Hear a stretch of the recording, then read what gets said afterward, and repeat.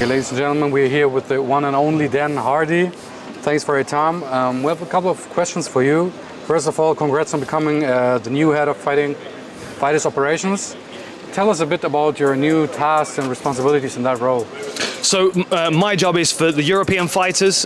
I'm looking to sign fighters and match them on the cards, make sure that we've got exciting fights and fair brackets, fair matchups for all the fighters, and to make sure that I'm finding the best fighters in Europe. That's the goal. I want to find the best fighters in Europe and then send them over to America to win those world titles over there. That's the plan. And you know, we've got so many good fighters, so many good gyms in Europe.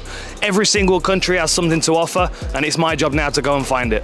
And since you're scouting young talents, what do you look for special? What convinces you in young talents? You know, strengths and weaknesses, I don't know.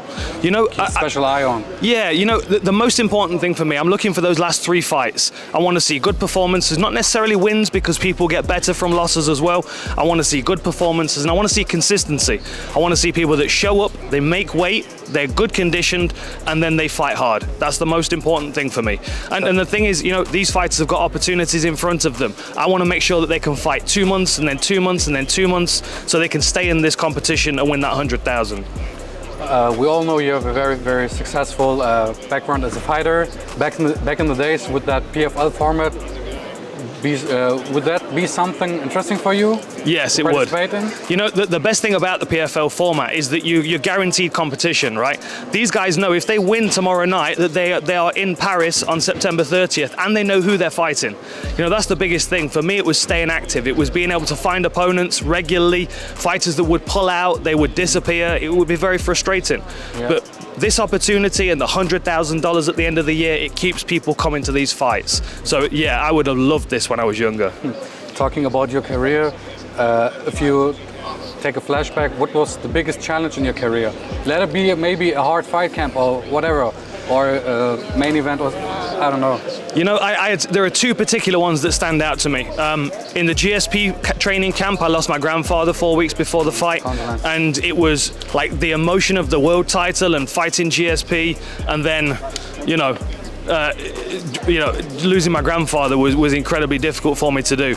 But then I would say the next most difficult thing was losing 4 fights in a row and then coming back and winning, and beating a friend of mine as well to get that win back. Great. How has the MMA sport evolved since you retired? If you look at it, how do you describe the evolution right now? You know, the biggest evolution are these young fighters. They don't have the gaps in between their game, right? I was a kickboxer, I learned some wrestling, I learned some jiu-jitsu, and I had to go from one to the next in my head. These guys learn it all together.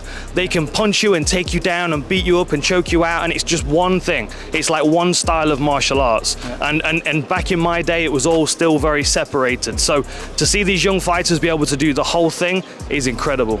Nice. Yeah, to make a raw cut, giving you a buzzword, Jake Paul.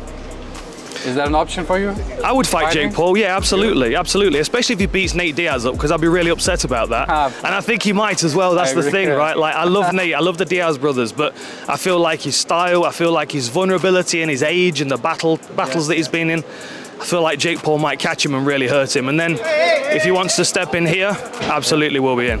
If we look on MMA in Europe, especially maybe in Germany, do you see there any progress, evolution compared to back then? Oh, young athletes? 100%, yeah. I mean, you know, Leon's a good example. Leon Edwards is a really good example. Like, you go into Renegade and you see Leon, who's the world champion, training with young fighters that are almost as competitive, right?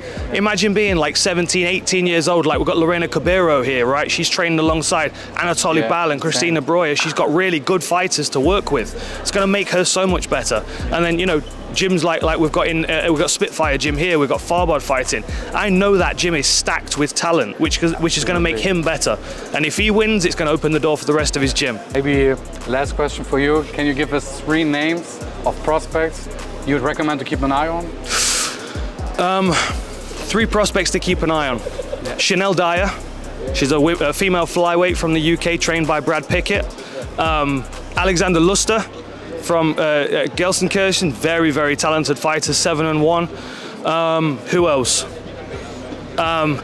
Valdrimir Strefi is a heavyweight, trained by Peter Sobotta. representing Germany and Switzerland. Another really, really good heavyweight. I'm hoping to sign him soon.